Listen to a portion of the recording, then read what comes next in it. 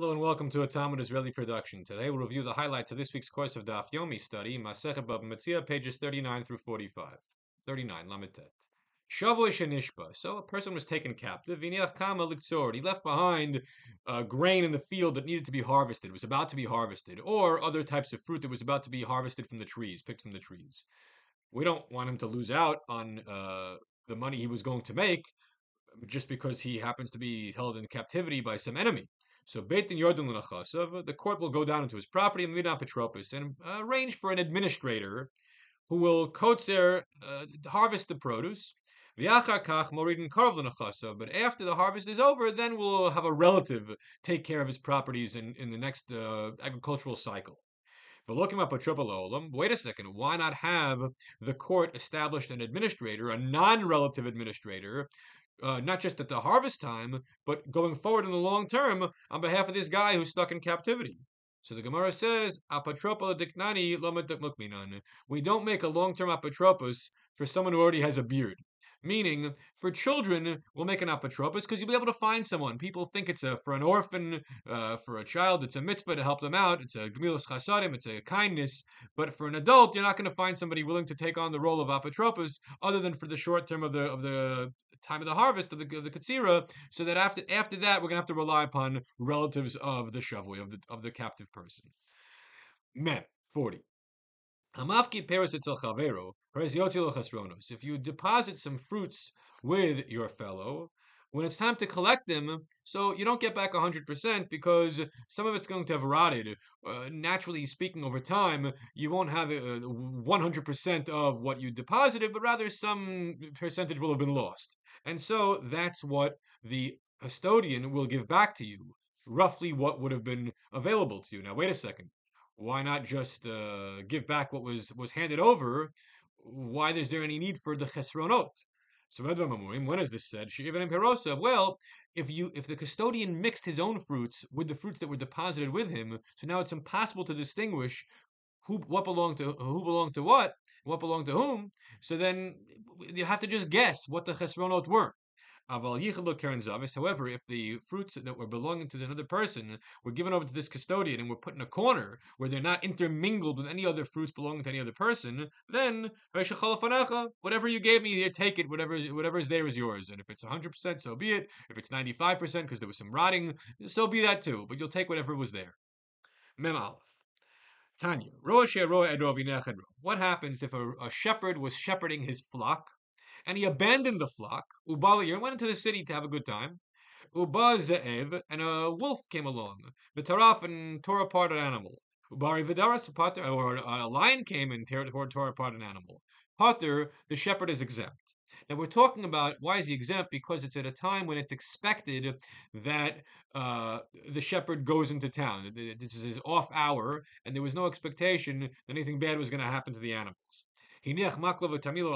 However, if he were to leave his cloak or his walking stick, his shepherding stick, on the animals, that's an indication that he's trying to steal them, to misappropriate these animals away from his customers. It's an example of shlichut yad.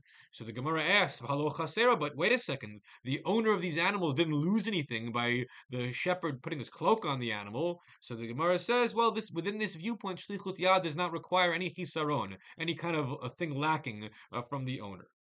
Membet 42. Amar Rav Yitzchak. A person should always, when it comes to investing his assets, divide his assets into thirds. Shlish b'karka, a third goes into real estate.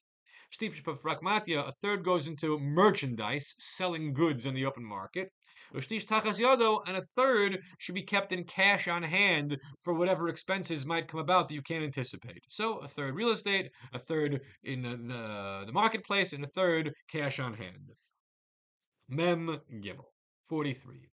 If you extend your hand against a deposited item, so now you're trying to steal it. This is an attempt to misappropriate for yourself.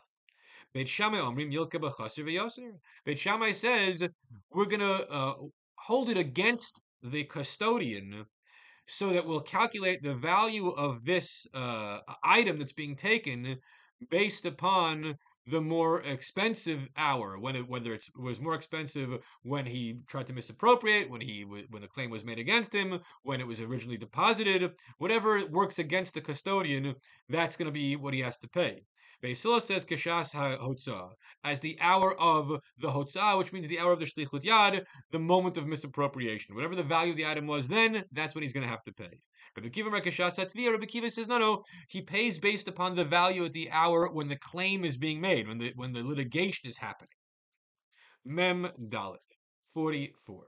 So this takes us to the beginning of the next parak. Hazahav konet kesef. Gold can acquire the silver. Hakesef and kones hazav. However, the silver does not acquire the gold. Now, this requires a measure of background. The background is that when you try to buy metaltalin, movable items, it only works if there is some kind of physical kinyan that brings the item into the possession of the buyer. But cash payment alone doesn't actually work. It may be legally relevant, but it doesn't seal the deal. So what the Mishnah here is saying is that hazahakonet kesef. Rashi explains meshichat hazahav. If you hold the gold coins towards you, you thereby acquire the silver for the owner of the gold.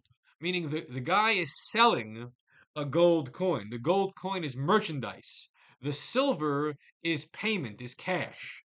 But flip it around and it doesn't work. Because the silver is always the payment and the gold is always the item of value, then if you try to pay with a gold coin, if you do mashicha on the silver, that's not enough to acquire the gold coin for the other fellow. So basically, we always have to think of it in terms of what is the payment and what is the item of value being bought. Gold coins are bought. Silver coins function as currency, as payment. Memhe. If you were standing by the threshing floor, maybe other most, and he doesn't have coins in his hand, so the person is trying to deconsecrate Maser Sheni, but to do it in a way where he doesn't have to pay the extra chomish, the extra fifth. And the easiest way to do that is have your fellow do it for you, your friend. But he doesn't have cash on hand, so he says to his fellow, the fruits are yours as a gift, knowing full well that his friend will give the gift back to him. And then the money, the gift goes back, and the produce will be deconsecrated on coins which are in the guy's home. So this way, the Maser Sheni is taken care of. It becomes chulin and can be eaten regularly, and the coins take on sacred status, are brought to Yerushalayim, but there was no need for the extra chomesh. Everyone have a great week.